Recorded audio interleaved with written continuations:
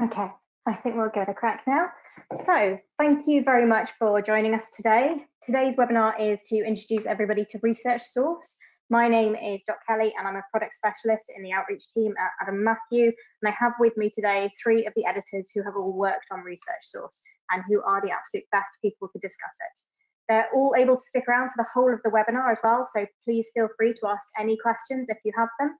Quick bit of housekeeping ahead of all the content. We are going to be recording this webinar and you are all muted at the moment, but you can obviously use the GoToWebinar question function to ask any questions that you might have as we go along.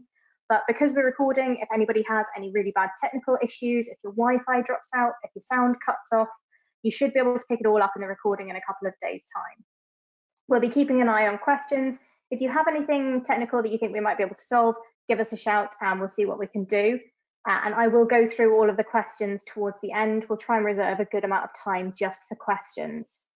So I'll introduce you to today's speakers, and I'll give you a little bit of background about Research Source and how these collections came about before I hand over to Matt, Nick, and Matt, just to take us through all of the sites and the content in a lot more detail.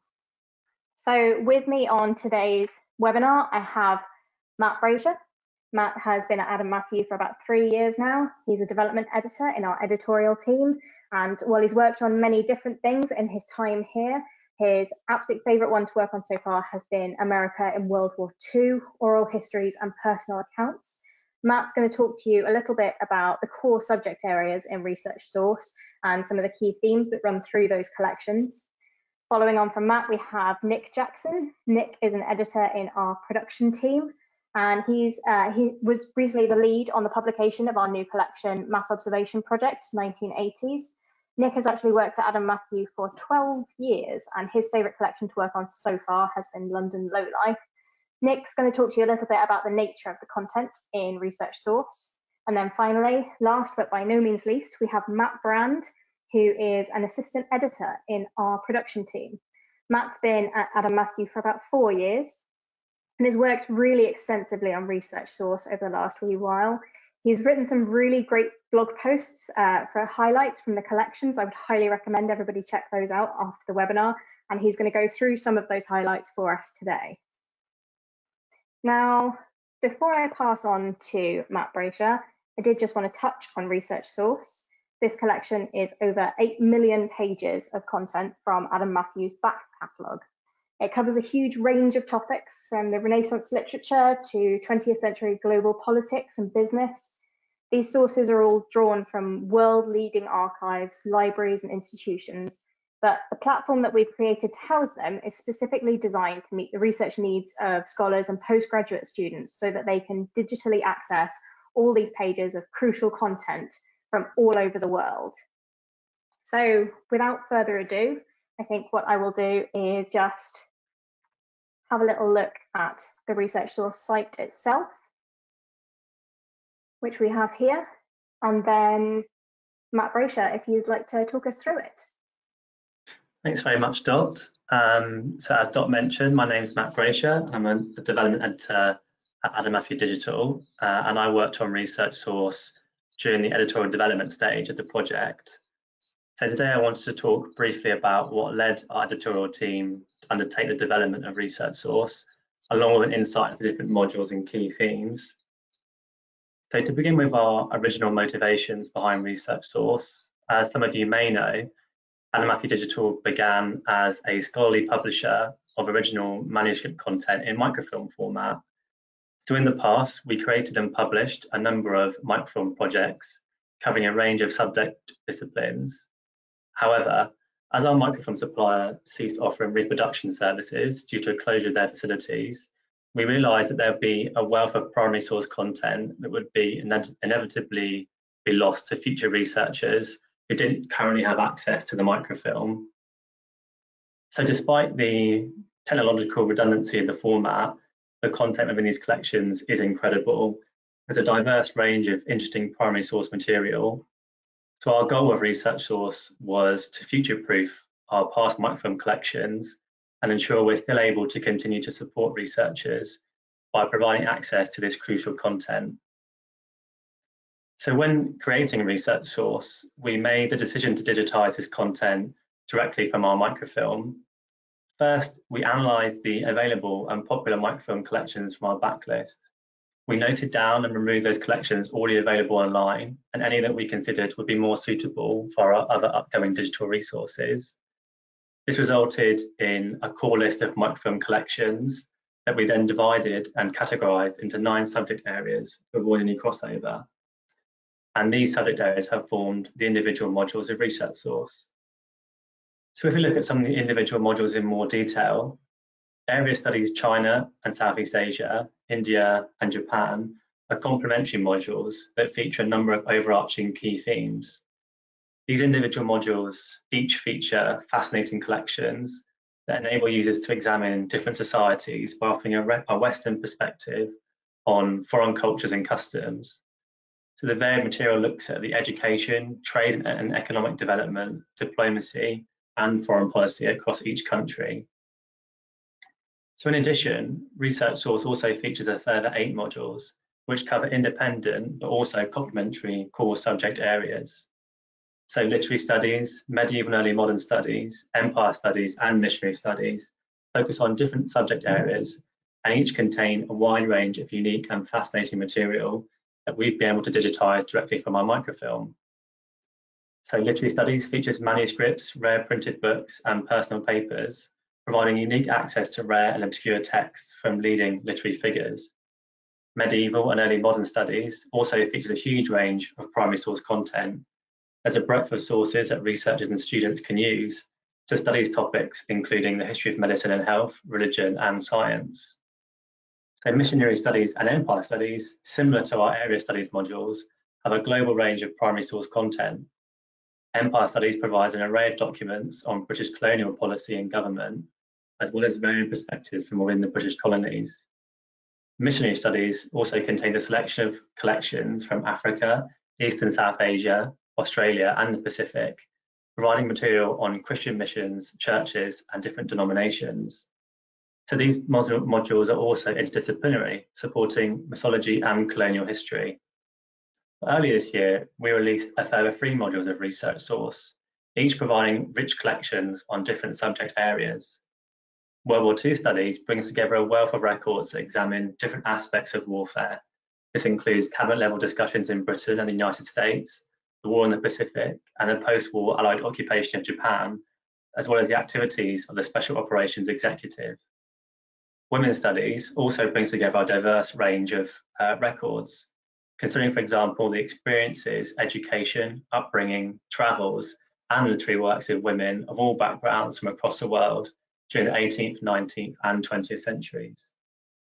Finally, business, economic, and labour history includes a range of sources from Britain and America, including a complete run of the London Stock Exchange Yearbook, alongside papers considering labour movements across the globe, and periodicals covering the major technological developments of the earlier 20th century. So I hope by looking at the modules within Research Source, we can start to get a sense of the incredible range of content that can be utilised by researchers. So by digitising our past microfilm collections, we've been able to ensure that the primary source content can continue to be made available for years to come in a modern digital format. And now I'll just hand you back over to Dot. Thanks, Matt. That was really interesting. So following on from Matt, we will now have Nick. Nick, I'm just going to give you control over the mouse there. You should be able to use it now. Okay, thank you, Dot. Yes, indeed I can.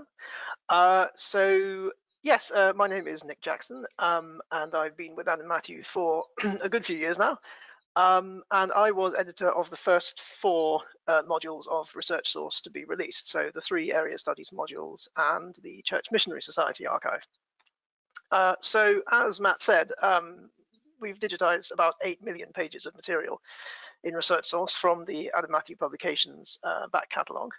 And evidently, you can see from looking at this screen, I mean, our focus as a publisher of primary sources has always been on history, but sources for the study of history. But saying that does a disservice, I think, to the very significant amount of material we've published in other 4 other disciplines. And so, as you can see, we've divided the Research Source material into broad modules, which are by their nature quite interdisciplinary. So I just wanted to spend a few moments highlighting some of the content which you wouldn't necessarily expect to bear this out. Obviously, you know, we have literary studies and missionary studies and so forth, but quite a lot of the other modules which seem to have a historical focus are also quite interdisciplinary in nature. So I'm going to just click on Area Studies India as an example of that. Okay, that wasn't what I wanted to happen, but let me just log in. There we go. Okay, so obviously area studies by their very nature are interdisciplinary, but I can give you a few highlights from this. So the collection Colonial Discourses Series 3 contains colonial fiction, some written in English and some translated from Indian languages. And there's an emphasis as well on works by women in this particular collection. We also have two collections of personal papers in Area Studies India.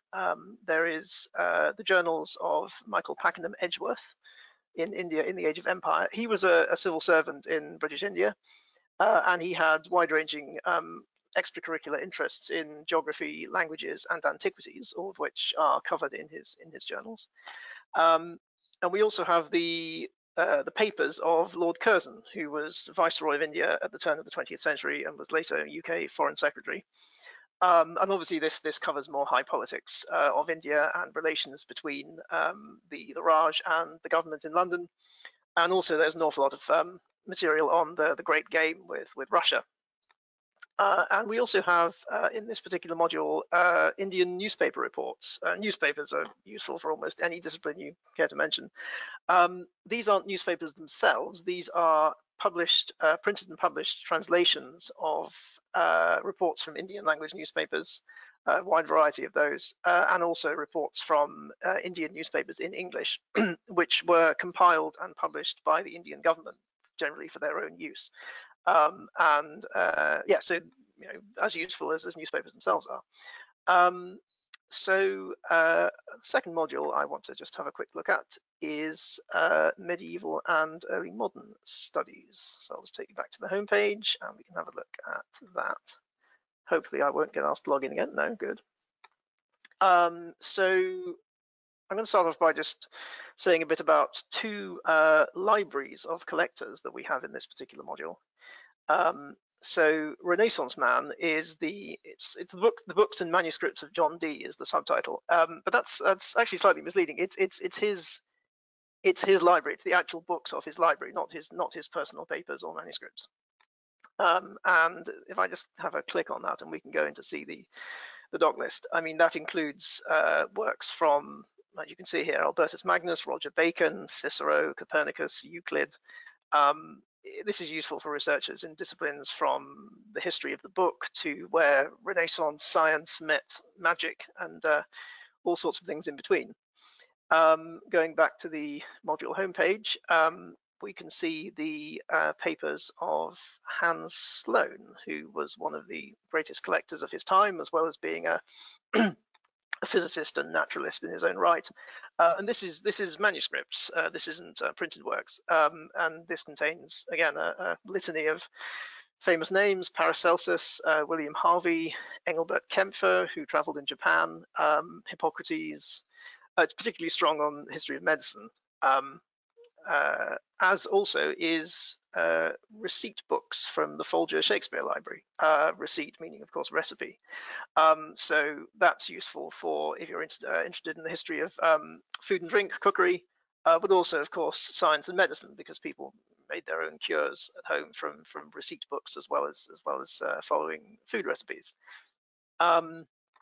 We also have, for those interested in theology, we have the manuscripts of, or the collected letters, tracts, sermons of John Fox. So that's obviously very useful for the study of the history, religious history of the Reformation. And also gender studies are covered in this particular module. We have masculinity, which contains rare books and manuals relating to what makes a man, over about 250 years in the early modern period to up to about 1800. And on the topic of gender studies, we'll just have a third and final look at a module which is going to be women's studies. So I'll just, oh no, sorry, I clicked on the wrong thing there. It's taking me back to the home page. Go down a bit. Yes.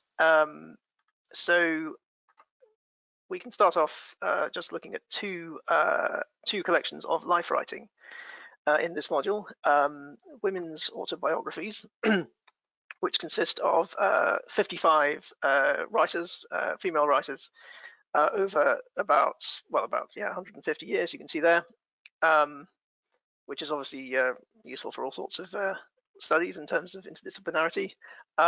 We also have the writing of specifically of Stella Benson, who was a novelist.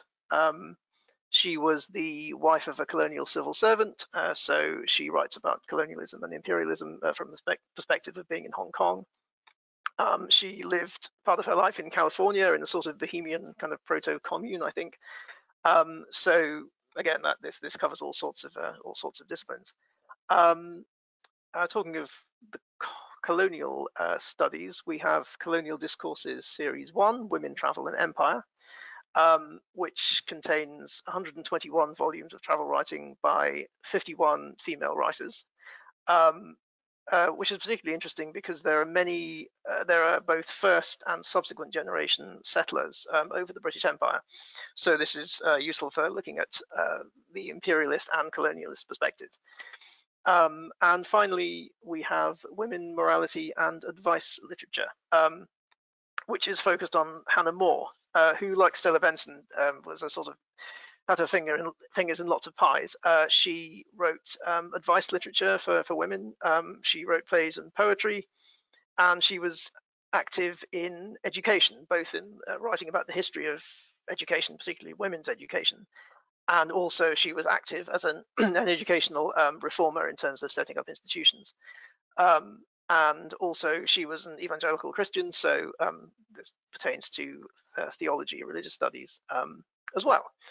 So yeah, that was just a quick whistle-stop tour of the number of disciplines which the collections in Research Source cover, even when you might not necessarily think they do from a first glance at the homepage.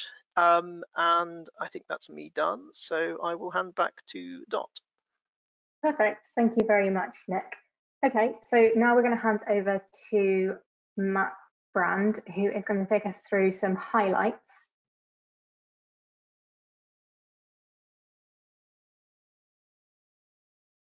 Sorry, I just realised I was muted there. Thanks so much, Dot. Am I audible now?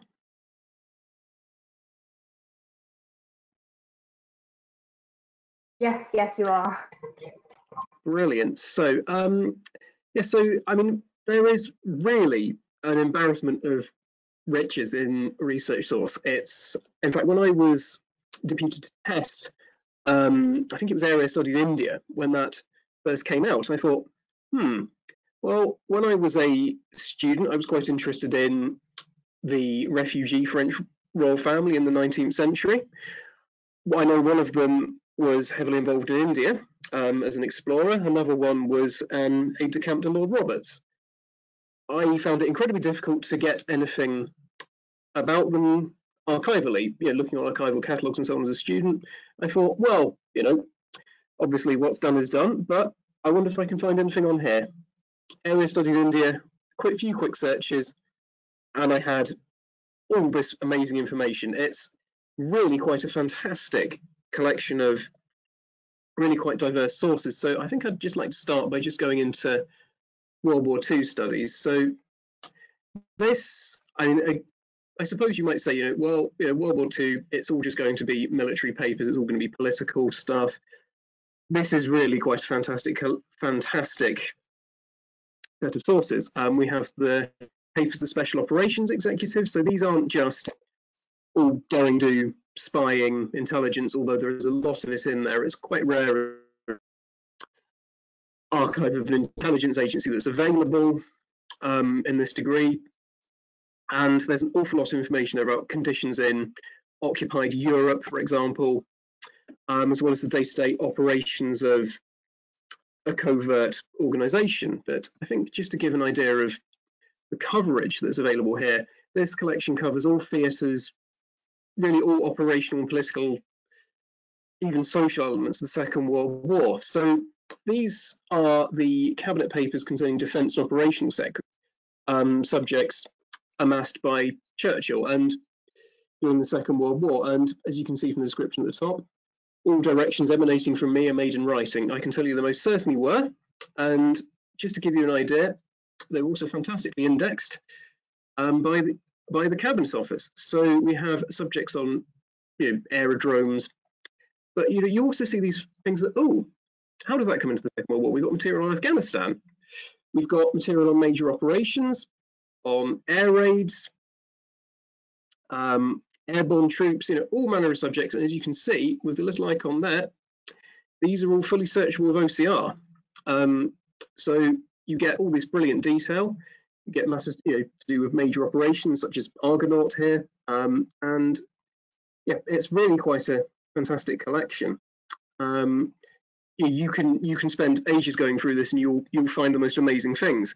The famous correspondence between Churchill and Roosevelt, for example, is included here, but often in draft form. So you can see how conceptions about things like the Second Front, how these things are being thought about even before the letter is sent at the top of the Allied leadership. So that's one really cool collection. And oh, I'm afraid there's a bit of lag here. But there we are. I apologise for my internet connection. So in fact, if we go back into World War II studies, I just want to give an example as well. SOE, I mean, I've already talked about how brilliant a collection this is. And in fact, it's remarkable that some have survived. There was actually a big fire, I think, towards the end of the war, which gutted much of the paperwork they held. We've got details on individual teams. We've got information on when things went possibly slightly pear-shaped, to say the least. But there are also guides to help you get into the material, which is really useful. We have abbreviations and code names, and you get to see all this detail, that will allow you to get into what are sometimes quite operational documents when they're talking about just abbreviations. EF escape, that sounds interesting, doesn't it? And what's really good about the way these modules are arranged is that we can look for where somebody might appear over multiple collections. So if we put in the head, one of the heads of SOE, Colin Gubbins, we can search for him across the module. So we can select original collection, and we can see that he's also turning up in the cabinet papers. So you can look at an operation in quite granular detail in the SOE material, but then we can we can start to fit together where do these things we can have in quite great detail,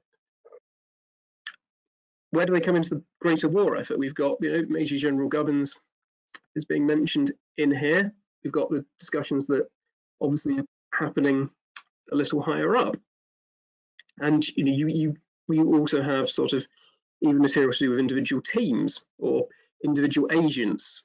It's really fascinating how you can get sort of the bigger picture, also quite a granular one as well. In fact, to give you an example of this, of where we can go from the big picture to the granular almost simultaneously. If we go into women's studies, another of my absolute favourite collections included here is Women's Suffrage and Politics, the papers of Sylvia Pankhurst. And we have really all these huge, vastly important campaigns she took part in. She was a great campaigner against European fascism. We have material to do with that here. You have material to do with her family. You can see Christabel's up there, the various political organisations she's involved with. Ethiopia, she obviously is a great warrior for the Ethiopian cause. There's material related to Romania, and then you get these quite interesting little asides. So we have photographs that she collected, and they're sort of family ones. There are busts of people. There are photos from various campaigns, and it's really fantastic how you can look into aspects of great sort of political figures' personal life as well as her campaigns. We've got this gentleman here hard at work.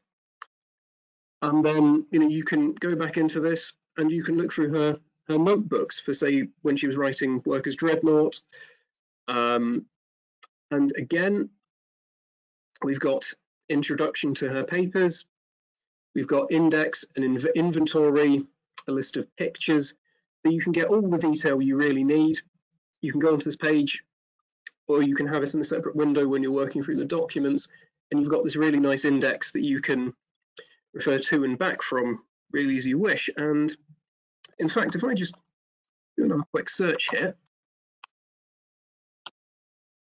and excuse my typing and lack of capitalization. Oh, sorry. We can see how she might appear in other collections in women's studies. Obviously, her own papers come up first, but she comes up in the women's suffrage collection. So we can see how she's represented in the papers of her contemporaries, and how in that case she's represented the popular press. We can search for her at site level, and we can see if she turns up in any other collections. And very interestingly, she turns up in World War II studies. So, you know, not only are these modules brilliant in their own right, but you can go across them and you can find all these amazing things out about these really quite extraordinary individuals and their causes. I think this might be communicated also to blah, blah, blah, but emphatically, we do not want any of these people to get in touch with Sylvia Pankhurst. I think she's making some of what Representative John Lewis would have called good trouble there. And yeah, I mean, it's obviously not all just politics, it's not all just conflict. There are so many different themes here, as Nick has said. In fact, so business, economic and labour history, we have some enormous collections in here. Papers of David A. Morse, these have a genuinely global focus. There's a lot of stuff covering really sort of all sorts of 20th century international history. He was involved in the Second World War and in the post-war reconstruction in Italy. He then became quite senior in the International Labour Organization, and he seems to have known everyone. There's correspondence with Dag Hammarskjöld, there's correspondence with Anthony Eden, you know, correspondence with multiple American presidents and their campaigns, and also stuff on, say, rehabilitation of disabled people, of union affairs, employment in general across the globe. And it's genuinely as global: Asia, Africa, the Americas, Europe, it's all there. And one thing that, as Matt raised about this tweet, is that we have Stock Exchange official yearbook. So this is a vast quantity of listings for a vast quantity of organizations, their finances across the globe. And in fact, just doing this trick here, Boolean search, Caledonian Railway, and yearbook, we can look up the stock listings for an individual company over an extended period of time. So if, say, you know, let's say we're interested in the Caledonian Railway. I've selected it because it's a British company, but one that has institutional shareholdings all over the globe. So we can find, say, the listing for the company, but it's mentioned elsewhere. You can see what shares might be held by it, who might hold shares in it. And we get all these brilliant details.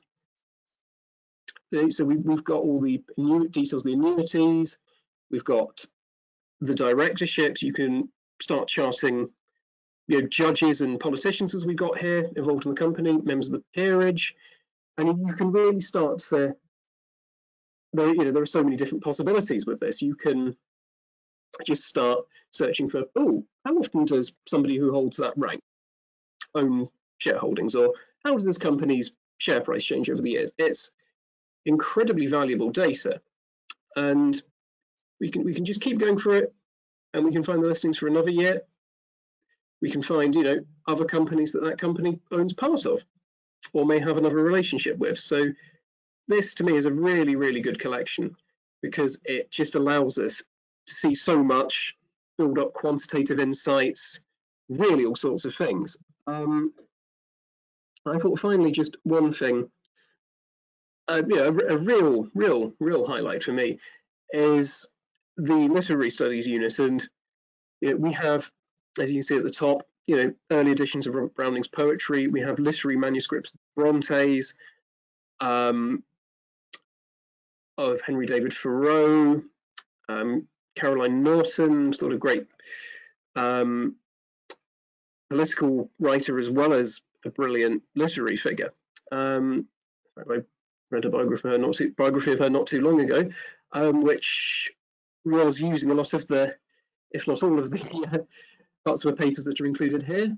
We can look at the Henry David Thoreau collection. We've got his correspondence. We've got we've got drafts of various work. You can easily lose yourself in this collection, and there's a lot of search functionality. There's a lot of supporting features. So really, it's astounding, really, what you can do with this. And I'm afraid I will keep going on about how great it is. So I think it's time I sort of pass back to Boss, I guess. Thanks, Matt. That was really great. I can guarantee that I'm going to be stealing that Sylvia Pankhurst search straight away in the next webinar that I do. That was a really fantastic highlight for me. I thought now what we could do is move on to any questions that people might have. I will give everybody a little chance just to pop those questions into the questions box. I have a couple myself, and we do have a couple in there already. The first one being, was the original microfilm done as black and white, and thus the research source renditions are the same? Thus, are there color print originals without color retained? Matt Brasher or Nick, do you think you'd be able to answer that one for us?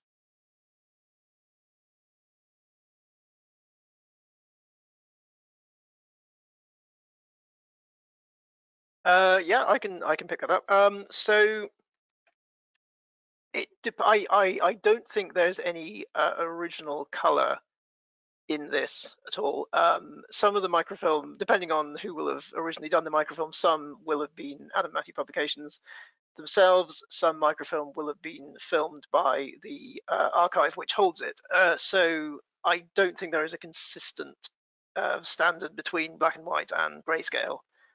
Most obviously, but yeah, I think so. So I think no is the answer to that. There will be some some grayscale, some black and white. Probably depends on the age of the original film, I would have thought. But there's nothing that we've artificially sort of made into black and white or grayscale microfilm which originally wasn't one or the other. I think that answers that question. Yeah, that's perfect. Thanks very much, Nick. I thought also, just because Matt Brand got a chance to talk through his favourite items within the collection, what I would do is ask Matt Brasher and Nick both your favourites within the collection. But obviously, because I'm surprising you with that just now, I thought I would show everybody one of my favourite pieces within the collection, which is in the Empire Studies collection, and it's the Empire Writes Back Part 2 here. It's a really interesting little number.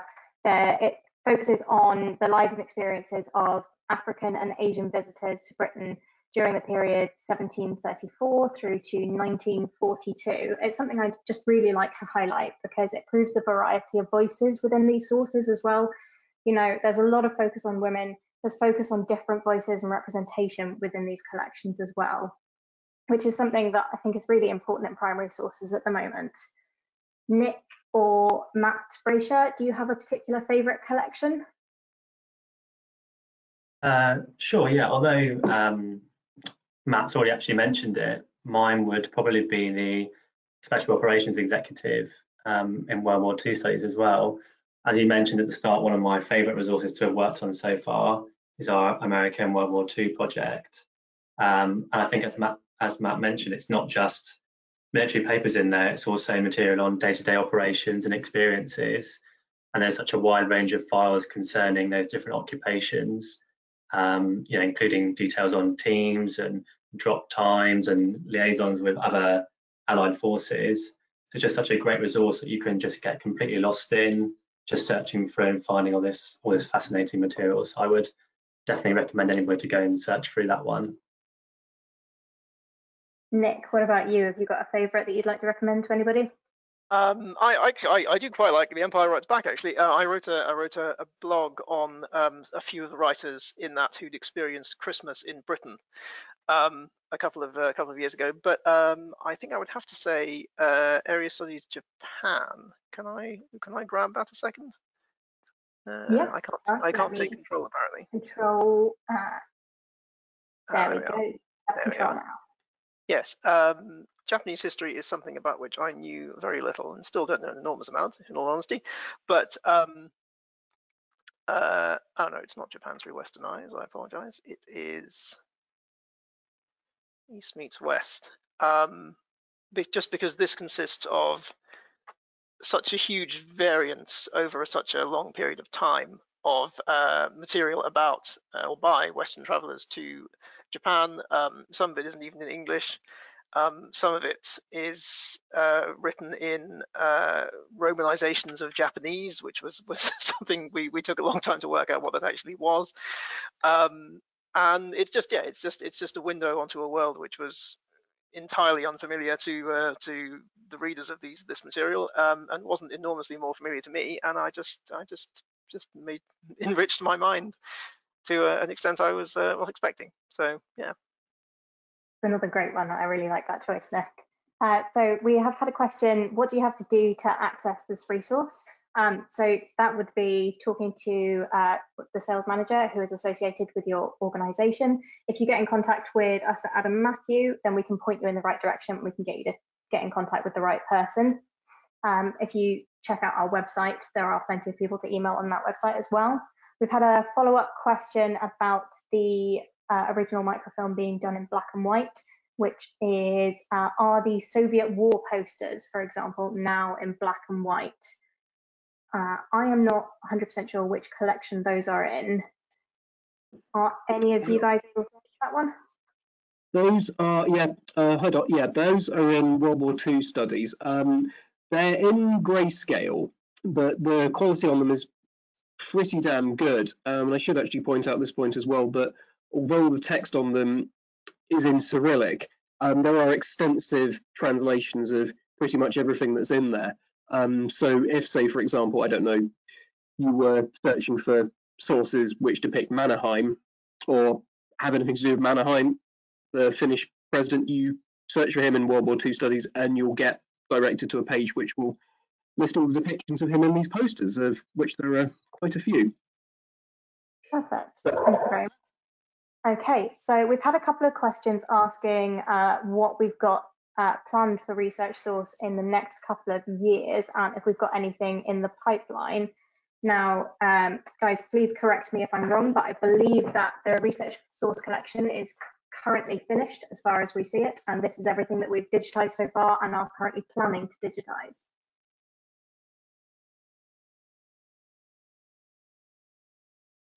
As far as I'm aware, that is true. I don't know if Matt Brasher, you have any more insight into that as someone in development, but I don't think we're planning to add anything to it at the moment.